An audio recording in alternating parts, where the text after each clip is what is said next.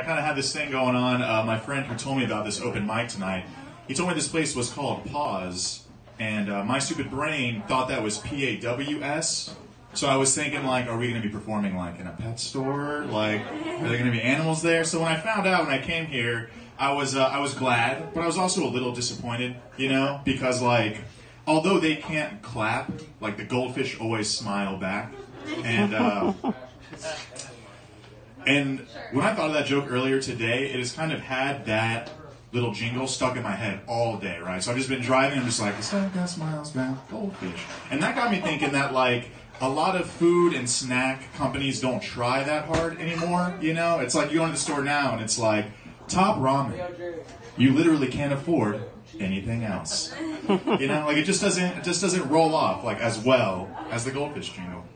So, my name's Christian. A couple things about me. I also work at a kava bar down at the Hideout, which is a really fun place. The Hideout, woo! The Hideout, woo. Woo that shit. I also host the open mic there, which is really fun. I'm quite of a nerd. I like to play D&D. I like playing Magic the Gathering. I like playing video games, things along those lines. And I feel like this is really cliche to mention, but it's also funny that I smoke big weed all the time, right? And I got that professional advice from my doctor, you know, because I went to see my doctor and he was just kind of like, hey, smoke weed every day, okay? The man has a degree. It's legit, okay? It's legit. But I had an experience last night that kind of made me think that I may never want to smoke weed again, like ever. So who in here smokes weed? Got any weed smokers in the house? Ow. The dude who yells ow, do you smoke out of a bong, sir? Occasionally. Occasionally, right. That was me. The last time I smoked out of a bong, aside from last night, was about 2 years ago. And you may see where this is going now if you have any idea about that, right? Because we started a new D&D campaign, me and a couple of my friends last night, and I run the game. So I'm kind of the most important person, a little bit. I kind of hold the keys to everything. So I get there a little bit early, I'm chilling with my boys. My boy breaks out this nice-ass piece of glass, and he packs it. He's like, you're here, you're doing this shit, this is for you. And I thought it was like riding a bike, you know? I was like, okay, I'm just going to hit this, it's going to be cool. But it's more like operating heavy machinery, because I fucking rip this bad boy, and I like blow it out, and I like go to sit down, and I can just feel myself like losing my grasp on reality. Like my players are asking me questions. They're like, so what happens if I pick this? What happens if I do that? And I'm just like, what's your character's name? And he's like, we're way past that point, dude. So I'm sitting there, and I'm like, I'm losing it, and I just have my hand in my head, and I'm like, this is terrifying, you know? And then I like mumble out. I'm like, that bomb was effective. And my other friend is like, duh! You know? And I was just like, oh my god. So thankfully I was able to touch back down to reality, and we were able to get characters created. We had a good time. But I just have to live with that now. That will always be an inside joke with them. Every time I ever go to play with them, they're going to be like, you want to hit the bomb, Christian? And I'm going to be like, funny. But I wanted to say that to you guys here so you guys can laugh at me for it and I can start the recovery process. Because I just feel shame whenever I think about it now. And I don't think I will ever smoke out of a bong again. I think dab pens kind of give us this false sense of security. You know, because if you're walking around with a dab pen, you're like fucking hitting it at Publix. And you learn to like keep it all under control. And you're like, yeah, I can fucking do this. I can hit this shit. Never again. Lesson learned. So those are some fun facts about me. I'm wearing an American Top Team shirt, and I did not say that I'm a martial artist, and that's because I am not. I just owned this shirt, right? And I feel like I got it, I think I got it in my last relationship, you know? I think she fucked a dude who was like way more muscular than I am, and it was like my cuxillation prize. I just got this shirt, right?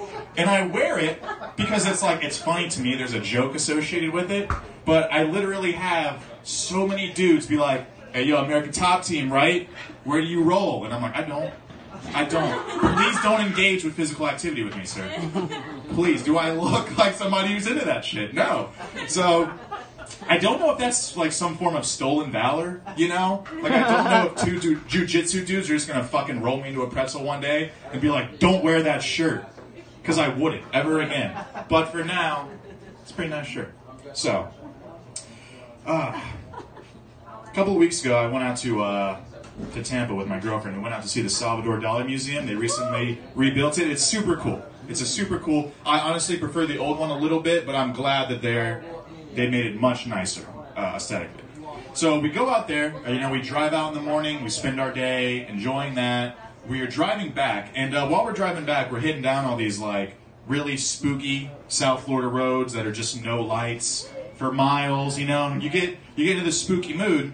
And my girlfriend's like, she's from New Jersey, and she's like, babe, does Florida have any like spooky, scary stories, like any like urban legends that you guys have? Because we have like the Jersey Devil, which I think is like a baby that was like thrown out of a window, but now it haunts the streets. I don't know the exact details on it, but she's like, what do you guys have in Florida? Like, do you guys have anything like that? And I had to think on it for a second, and ultimately I kind of came to the point where I was just like, you know what, babe, like we don't have haunted, spooky, scary stuff. Like, we have real terrors here in South Florida. Like, we have Casey Anthony, and like George Zimmerman, like actual monsters. Like, we don't need the ghost monster in the woods. Like, we have actual people who will kill you and then go on to be like famous because of it. So South Florida is pretty fucked.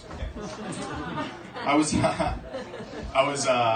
hanging out at my job the other day, the Hideout, having some cava, and I was talking to my boy, who's also going to be performing for you guys tonight. He's a super, super funny dude.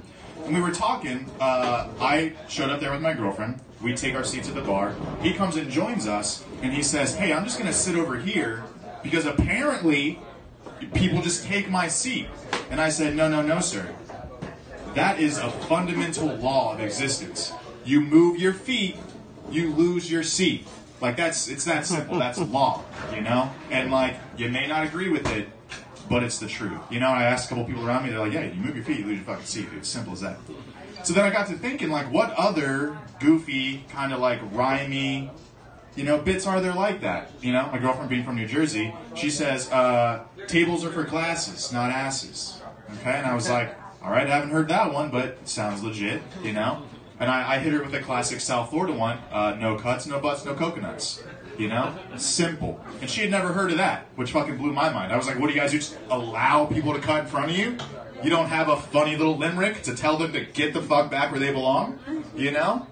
Because rhyming just makes everything nicer, You could be like, hey, bitch, you need to move.